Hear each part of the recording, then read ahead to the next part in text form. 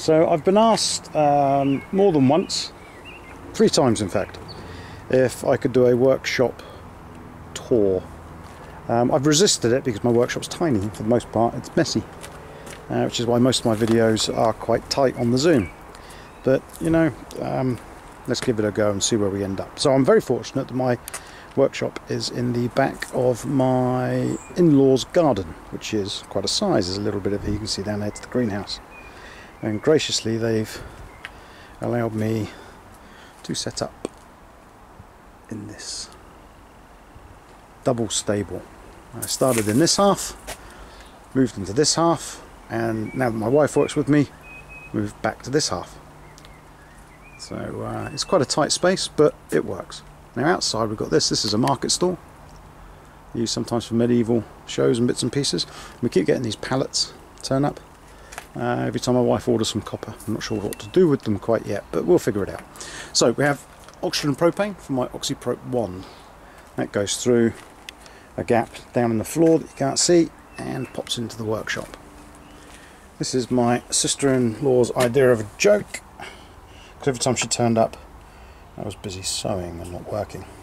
So anyway, for dramatic effect I've closed the door, actually locking my wife in there. So this side of the workshop is my wife's side, which is why it's so unbearably messy. That's down to the fact that, there she goes, this is down to the fact that she probably does more work than me, whilst I'm busy faffing about making videos. What she makes is things like this. So there you go, you can find her at Greenleaf Artworks. There's a plane going over, that's handy. So we're right near a airbase, but there you go. So she makes flowers. There's all of her first ones that she's done, of particular ones that she keeps. I'll show you the first knife I ever made and you'll see which one of us is probably the better artisan. But at the moment she's busy making a thistle, which has gone somewhere. There it is. Ta-da! A thistle. So to my side of the workshop. So I've got this belt sander, really useful. I don't know how or why I did without it for as long as I did. But to the first and most important piece of workshop equipment up here. There we go, the radio. We've got one rule in the workshop: it's my workshop, my radio. But opinions may differ on that between me and my wife. Anyway, as with all workshops, you've got the shelf filled with stuff, of which I probably only use about 20%. The most used and useful part is here. All of my chisels I use almost on a daily basis.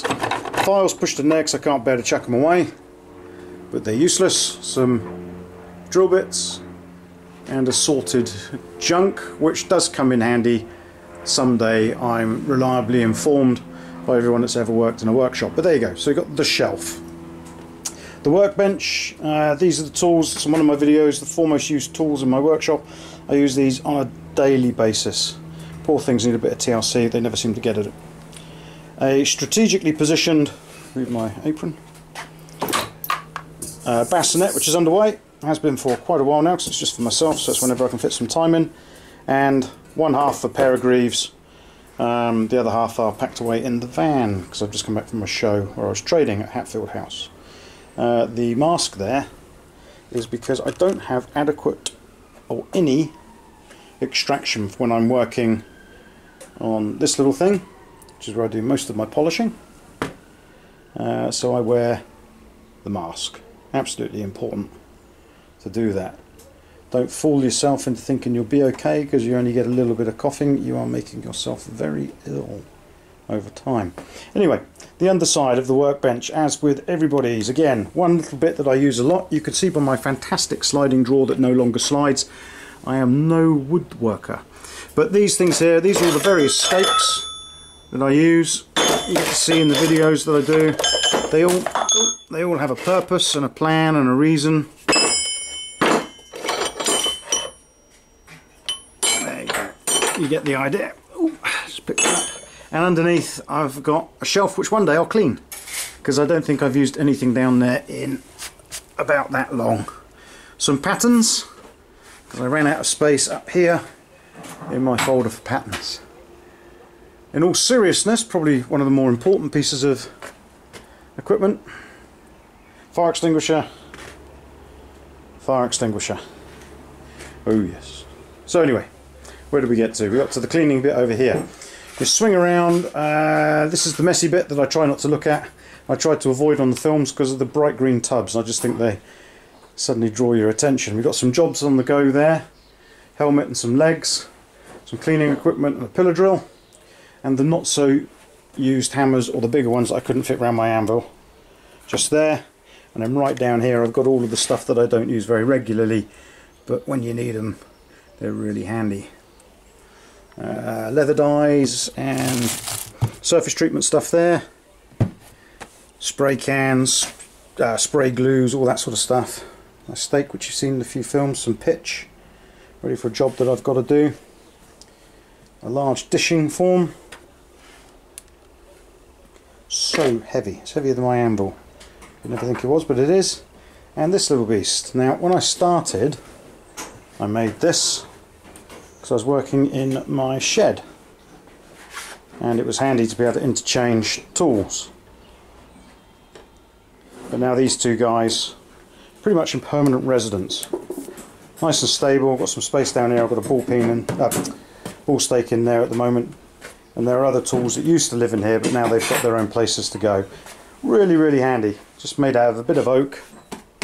In the UK we call it CLS, 3x2 or 2x, yeah, I think it's 3x2, something like that.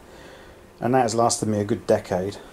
Obviously stumps are far better, but this is why I don't use this to change tools now, because I was very fortunate to pick up a swage block, and they're awesome pieces of kit. If you're serious about your armouring or blacksmithing, whatever, get yourself a swage block, because you can put tools in and out of it. It's heavy, it's got a lovely return weight, it doesn't shift, doesn't go anywhere. So I've just been working on those greaves, that's why this is in there. And I've got my tools that I use for greave making, and there's a small selection of other plates and stakes and forms that go on here when I'm working on it. Scrap bin that one day I plan on trying to experiment with to see if I can melt all of that down into another little bar of steel or some sort of metal, mystery metal I suppose, but I never quite get around to it, but it should be good fun. I'm planning on doing it in the winter. A brass pile for decoration, and steel, lots of different steel. I have to write on them what gauge they are because I'm hopeless at gauging it by eye, so I have to measure it and then just make sure it's written on there from then on. I've got all sorts of steels in there, high carbons, mild steels, stuff in the corners, a bit of stainless, the steak knife material, etc., and some wire I'm turning into buckles. Now, I have been asked about heating, so here you go. I'll do a proper piece on this because they're quite straightforward to make. I bought the downpipe from a chap in Europe who's on eBay. I'll put his details below, and I attached this to it.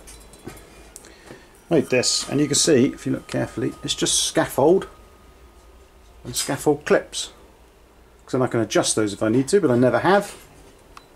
I can swing it out, swing it in if it's in the way, again, which I never have, and I use that an awful lot. Early doors greave there, which I did wrong, I don't know, about years ago now, and I just use it